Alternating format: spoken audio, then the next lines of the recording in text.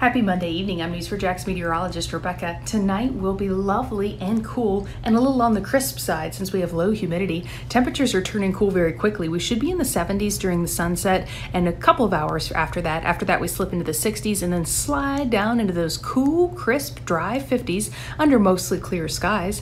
And we continue to enjoy low humidity tomorrow. Check it out. We're averaging an afternoon high around the mid 70s and upper 70s, and that's exactly what it'll feel like, meaning that we have very low humidity, very crisp conditions out there all day long tomorrow under mostly sunny skies with pretty breezy conditions as well.